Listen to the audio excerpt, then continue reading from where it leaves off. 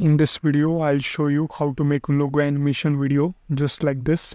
So to get started, click on the first link in the description and it will redirect you to this website called jitter.video.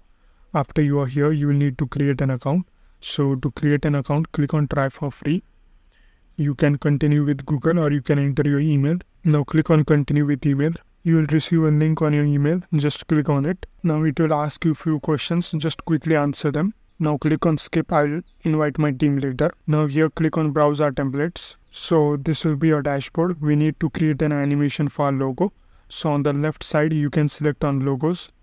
So as you can see, there are multiple templates for our logo animation. You can select any of these. For now I'll be selecting this second animation. Just click on it. Now click on duplicate to edit. So now we can make changes to this template. On the left hand side you can see here are our elements. So I'll click on logo, and here on logo image I want to replace this logo image with our logo. So on the right side, as you can see the option replace media, I'll click on it and upload our logo. I'll be creating a logo animation for Submagic. So as you can see, the logo has appeared. I want the background to be black and the circle to be white. So I'll make those changes. I'll just select the background, and on the right side you can change the color to black. Now select the ellipse on the right corner and click on design and just select the color to white. As you can see, the ellipse color has changed to white. And now coming on the text part, I'll click on your company, which is looking over here. Select the text. Now it is not looking because the background is black.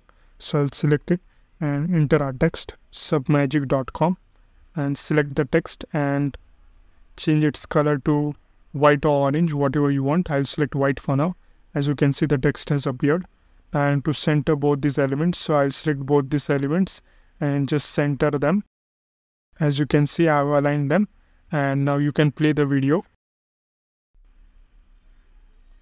As you can see, the animation looks great. Now in order to download this video, I'll just click on the top right corner, and now I'll select the resolution of your video. As you can see, to download in 1080p and 4K, you'll need to have the Pro plan, but you can download the video in 720p for free. So just click on 720p. Now it is rendering our video and our video is ready. Now just click on this download icon and our video will be downloaded. So that was all. If you want to know about an AI tool that can help you generate captions for your short form content, you can click on the video that is appearing on your screen. If this video was helpful, make sure you leave a like and also subscribe. Thank you so much for watching.